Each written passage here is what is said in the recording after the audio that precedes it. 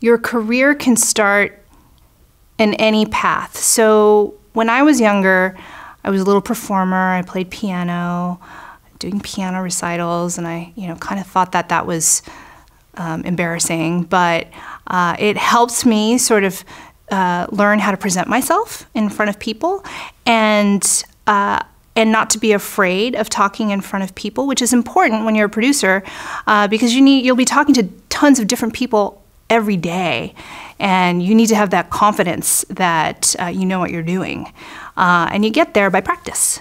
So I think my constant practice at the piano kind of, honed my skills to, practice on myself and practice on what I believe in, and, sort of those ideals kind of moved along in my career, even if I don't play piano anymore. Sad. I need to buy a keyboard.